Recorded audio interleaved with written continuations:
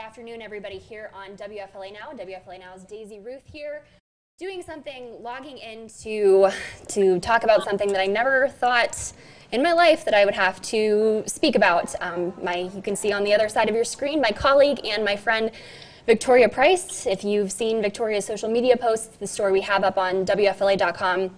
Victoria, we always say that we're on your side, but somebody was on your side, had your back. Can you tell us a little bit about the diagnosis, what you have been going through? Yeah, this has just been sort of a crazy whirlwind week.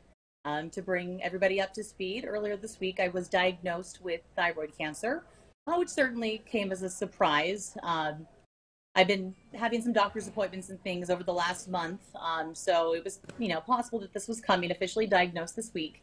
And this entire process was set into motion because last month I received an email from one of our viewers. It was a very short email, didn't even have a body to the email, actually. It was all just in the subject line. And it basically said, "I saw you on the news. Please get your thyroid checked out. I see a lump. It looks like my neck. Mine was cancer," which is obviously a very alarming email to receive out of the blue from a stranger. "Hey, your neck looks like mine. Mine was cancer." So, I called my doctor, and that set the whole process into motion, and here we are. So had you been feeling sick before this? As you mentioned in your social media post, you are covering and have been covering one of the craziest pandemics, everything that's going on around the globe. You've been focusing a lot on unemployment, but we've all, as journalists, been so focused, especially you in your new investigative role, that it was difficult to focus on your own health. Had you been feeling sick or anything prior to this? So not really, and that's one thing that I've learned. This has been a crash course just the last few days. I've been doing a lot of research, and for the most part, thyroid cancers can be asymptomatic, and that doctors tell me is actually the most common, to have asymptomatic thyroid cancer that will then just kind of sit under the surface undetected until it possibly spreads and causes more problems. So in retrospect, going back and thinking about it, the last few months I haven't fully felt like myself. I've been very, very tired. I put on a little bit of weight. I didn't feel super healthy. But I honestly chalk that up to the pandemic, to the fact that everyone's routines have been upended, and we've been working constantly, and it all seemed to kind of fit the criteria for what a lot of people have been facing with the pandemic. So I just didn't think it was anything more than that. So, Tort, moving forward, you mentioned in your post about surgery on Monday. What does your recovery process, surgery look like moving forward? Yeah, so I have surgery this Monday, TGH. Yay, TGH. We love them. They will be removing my entire thyroid. So the nodule that I have, the tumor, whatever you want to call it, is right in the middle. Unfortunately, they have to remove the entire thyroid, the entire organ. So, great 28 years with you. We'll miss you, thyroid. And then there's some lymph nodes that it spread to as well, that I don't know how many, but they'll be removing some of those. And then while I'm there, they will be biopsying some of the other lymph nodes, just to ensure that it hasn't spread even more. And then they'll do a CAT scan just to check everything out. So that'll all be on Monday. And I'm told that if all goes as planned, which we're crossing our fingers it does, I'll be back at work the next week. So I'll see you guys soon.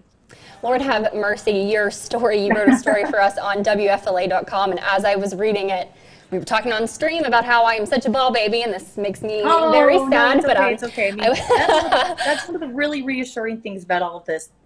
It's not a fun process. Nobody likes to have their doctor look at them and say, "You have cancer." That's not a fun experience, and I wouldn't wish that upon anybody. But one thing that's been really reassuring in my research is that thyroid cancer is one of the slowest growing. It is one of the most treatable. It's actually far more common in women than you may think. And surprisingly, a lot of women my age actually get diagnosed. So even if you're in your 20s, don't think you're immune. But it's really, really treatable. 5-year survival rate is 98%. And everyone knows, if you know me, I'm a tough broad. I'm not going to let something like this keep me down. So anyone who's been worried, I appreciate you so much, but please don't be worried. Everything's going to be okay.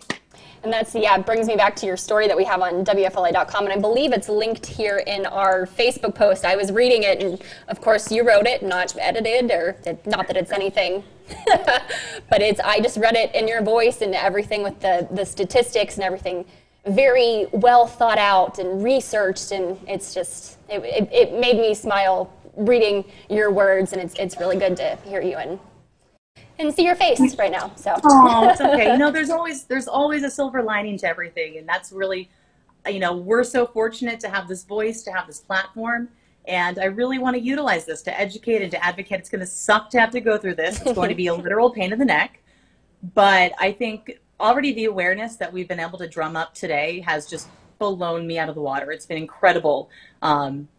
How much the story has been shared and how much light and awareness we've been able to shed on thyroid cancer just in one day. And this is something that people don't really talk about. So, you know, we're going to use this, myself and my wonderful colleagues, we're all going to use this as a vehicle to educate people and a vehicle to inform people and a vehicle for some good. So it's, as far as I'm concerned, only good outcomes ahead.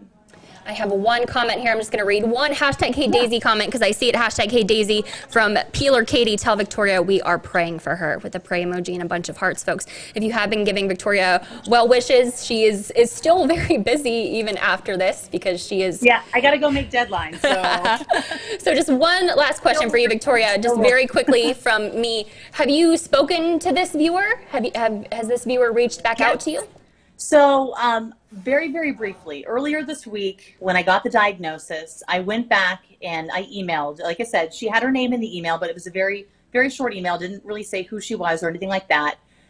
When she emailed me last month, I was so taken aback that I didn't even reply back then. Now I feel guilty about that. But earlier this week, I did email her an emphatic thank you from the bottom of my heart. Thank you for bringing this to my attention. I would have otherwise totally ignored this, I think, until who knows what would have happened. She did email me back today just saying, I'm really glad that you got it checked out. So I would love to maybe try to connect with her after surgery in a few weeks. We'll see what happens. But if not, I mean, I'm certainly going to do all that I can to thank her and let people know, even if they don't know who she is, to say this woman very possibly could have saved my life.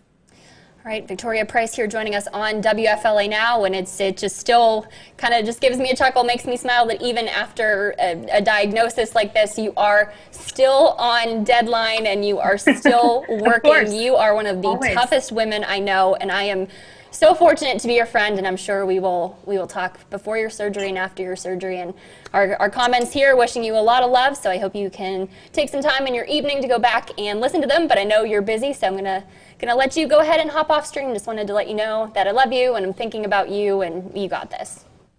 I love you too. Thank you guys all so much. Everyone has been so supportive.